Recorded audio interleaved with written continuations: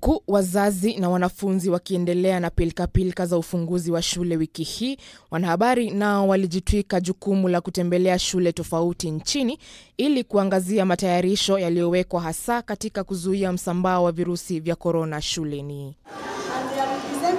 Waziri wa elimu Profesa George Magoha hata hivyo ameonekana kukerwa na jambo hilo na kuwafokea wanahabari, akisema kuwa hawana idhini ya kuingia katika shule yoyote kuangazia hali ilivyo, na iwapo wanataka kufanya hivyo basi watatakiwa kupewa idhini na maafisa katika Wizara ya Elimu. If you want to contextualize what you are reporting, start from the beginning to the end. Don't just cut the center which demonizes somebody. Magoha amesema kuwa serikali haina nia fiche ya kuzuia wanahabari kuzuru shule hizo, huku kukiwa na madai kuwa baadhi ya shule hazijaweka mikakati mwafaka ya kuzuia msambao wa virusi vya korona. And I think I will hope that it will end there. But like I'm going to go out now to Western Kenya, I will call the press and we shall move with them. We are not hiding anything. We are an open and democratic country. You have all the freedoms.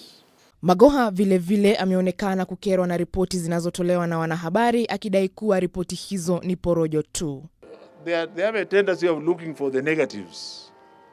Like when I said children can learn outside trees, it was like we are saying now the government is not going to build classrooms and children can learn outside trees. That was a negative context.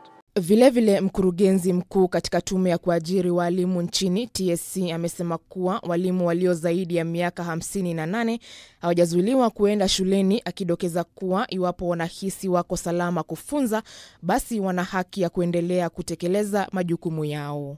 Some teachers actually have opted not to stay at home. They have told us that they have been at home for too long and they want to be back in school and working. You can't prevent a teacher who wants to work as long as they take care of themselves.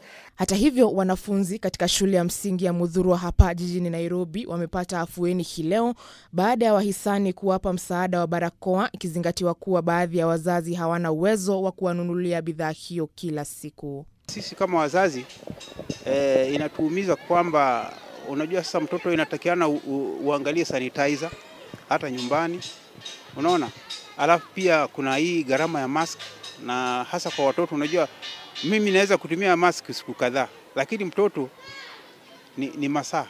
Unaona huyu mtoto anavaa shule, nguo shule na vitu zingine na hakuna.